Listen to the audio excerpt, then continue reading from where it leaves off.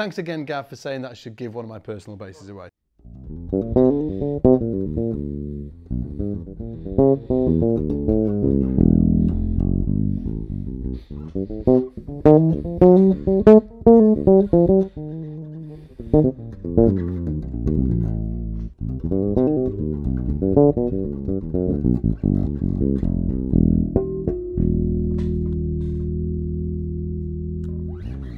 Dudes, hopefully you're having a wicked day out there.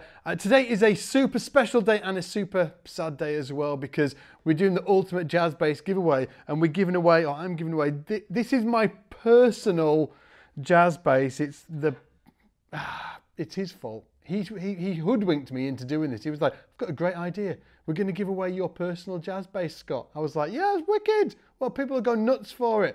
And then this morning, I shed a tear. But anyway, so I'm giving away this, and I'm also giving away this 1969 original. Okay, this is a 1969 original jazz bass. So if you stick around, I'm going to tell you later in the video how you can win one of these. And we're also giving away some Sire jazz basses, and we're also giving away some SBL bass straps and some memberships and some stuff I've probably forgotten about. But stick around and I'll tell you exactly how you can get your hands on them. But in this video, there's actually something more important I'm going to be talking about. What can be more important than you actually winning one of these basses? But in this video, it actually is, we're going to cover something more important, because what I'm really interested in, and I know that tons of you are as well, is that when you are buying an instrument such as one of these, like, what do you actually go for? Do you go for a real vintage bass, like a 1969 jazz bass like this, or do you go for a custom shop reissue like this? This is a 1964 custom shop reissue. It's like one of the relic ones, so it's got beautiful lacquer that's all, it's basically like a custom bass but new, and I'm really into them. Like,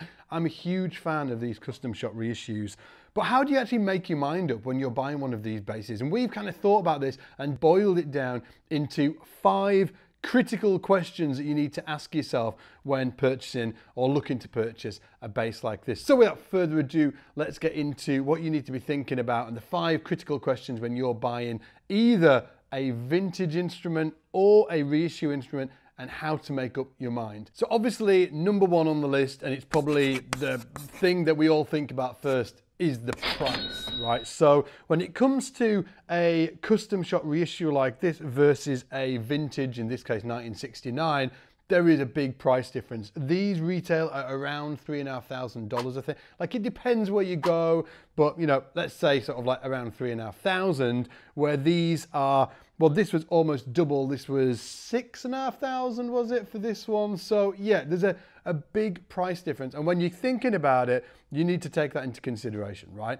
So when it comes to price, I've got to say that the custom shop is the winner, because obviously it's almost half the price of this 1969 jazz bass. Okay, so in terms of number 1, the price, the custom shop gets it. Now, number 2 is consistency. And in my opinion, this is where the vintage instrument gets a bit of a spanking, right?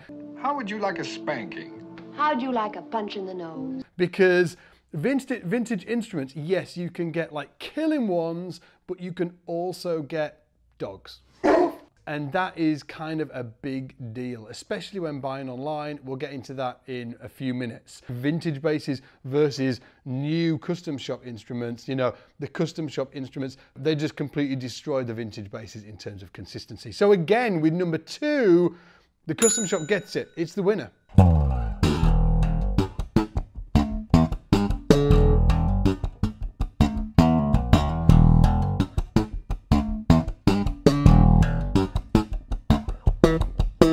See what I mean? Sounds just so good, doesn't it? And just, you know, thanks again, Gav, for saying that I should give one of my personal basses away. Great, cheers. Happy birthday to you. Oh, it's my birthday tomorrow. Anyway, back on the ranch. Okay, so number 3 is investment, because, and I kind of like alluded to this earlier on. Yes, the vintage bass costs more, but the vintage bass is going to go up in value once you purchase it, and the newer custom shop reissue bass is going to go down for the most part, right? So in terms of investment, yeah, the vintage bass gets it. If you buy it, your money's going to be good and it's going to go up over time. You know, custom shop's going to go down. The vintage is clearly the winner here. So the next up, number 4, is reliability. And unfortunately, again, the custom shop's edging forward, right? The custom shop is edging forward here. The custom shop gets it because I have played many a vintage bass, and if you've bought a vintage bass before, sometimes, not all the time, but sometimes they can be a bit cranky in various places, such as inside the control cavity. You can get dry joints and all kinds of things going on in there, you know, jack sockets. Truss rods can be a bit cranky on older instruments as well. And these are broad brush strokes. I'm not saying every vintage instrument has this. It's just in the past I have suffered, you know, various things like this. So it's worth taking it into consideration when you're buying an instrument. On the flip side, a custom shop like this, well, it's new, so it's going to be pretty consistent. And although, you know, all instruments do get sort of like, you know, little snaggly bits going on, but custom shops, they're going to be pretty consistent right out of the gate. So yeah, again, the custom shop is the winner for this one. Now number 5, and don't go anywhere because we've got a bonus number 6 for you as well that we kind of thought about when we were going through the list. We were like, oh, what about number 6? So number 5, okay, is the X Factor. And what is it? Like, it's the mojo, right? And in terms of X Factor, I've got to say, let me just clarify what X Factor is. I'm sure you guys have been in, you know, bass shops, music shops before, and you've tried out a ton of basses and you pick one up and you're just like, this is just the best bass I've ever played in my life, okay? The vintage basses, for me personally, take it there, okay? Although the custom shop style basses are more consistent, okay, I've never actually picked one up where I'm just like, oh, this is the best bass I've ever played in my life. Whereas the vintage basses, yeah, they're less consistent, but when you find a diamond in the rough, and if you found one out there, let me know in the comments, because I'm there. I've been in that bass shop. In fact, I was in a bass shop a few months ago, Bass Direct in the UK. I played a jazz bass. It was one of the best jazz basses I've ever played in my life. Unfortunately, somebody had bought it, but that was one of those diamonds in the rough, okay? It was the X Factor. And for me, you do find those X Factor basses that they're like, they're the vintage instruments that have been gigged 1,000, 1,000,000 times over and have got that kind of sort of like earthy feel about them. It's not all vintage instruments for sure, because like there's a lot of dogs out there when it comes to vintage instruments. But when it comes to the X Factor, the vintage instruments, they're out there. There are the diamonds in the rough. So when you find one, get it. So for this one, the X Factor, the mojo factor, the vintage bass gets it. So number 6, our bonus one that we forgot about at the start, right? Number 6 is availability, because obviously, you know, when shopping for a bass, sometimes, you know, there's more available and sometimes there's less available. So and this isn't kind of like how you'd think it'd turn out. If you go onto reverb.com, right, and type in vintage jazz bass, a slew of them are going to come up. There's a lot of vintage jazz basses on Reverb. Whereas if you put a Fender Custom Shop in there, there's actually not going to be as many as the vintage ones. And that's because, you know, they've been making these vintage basses for years, and the Custom Shop ones are relatively, well, they're not new, but, you know, there's just less of them. So vintage basses, yes, they're more available than the Custom Shop basses. But here's the flip side, okay? In terms of buying online, I would pretty much never buy a vintage instrument. And this is if you're a player. If you're like a collector, you probably don't give two hoots, right?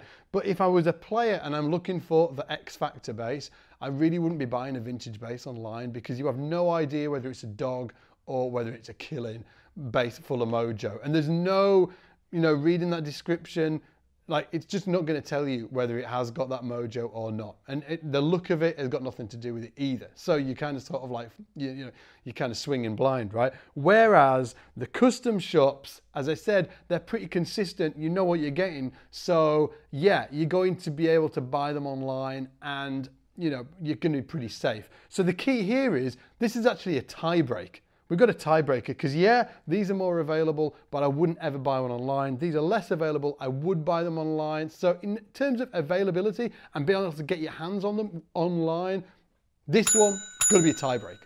So there you have it. When you look at the, you know, when you look at the results, obviously the custom shops got it, that edged forward and won this competition. But I've got to say, like, me personally, if I was looking for that vintage bass with the X Factor, I'd definitely take a vintage bass with the X Factor over a custom shop, because yep, it's going to cost more, and yep, it's going to take a ton of searching to actually find one, but you're going to get a killing bass that has all of the mojo in the world, and your money's going to be safe as well because the value of that instrument is going to go up. But who cares about all of that crap anyway? How do you actually win one of these basses? I suppose that's what everybody's thinking. It's like, Scott, just cut to the chase and tell us how to win one of these basses. Well, first of all, just if you're wondering what they are, again, this is a 64 Fender Custom Shop.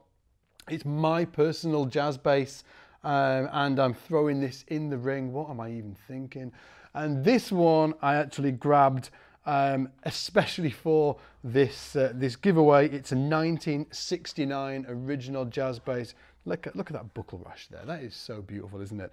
It is a killing bass, like really one of the great ones, which is why I chose it for this competition. So yeah, great day for you guys, sad day for me. Anyway, if you want to grab your chance at winning one of these basses, I've put a link below, and also, so hit the link, or you can just go to scottsbassgiveaway.com and you'll find it there. It'll take you through, just stick your email in the inbox and you'll be automatically registered to win. And when you do that as well, you also get all these other opportunities to get more entries as well. So if you like share it, and just hit the link, and it's all self-explanatory. Let me not complicate it here, okay? So hit the link and it's super easy. And as well as winning one of these jazz basses, you also get the chance to win I think we've got some Sire jazz basses we're throwing in the ring.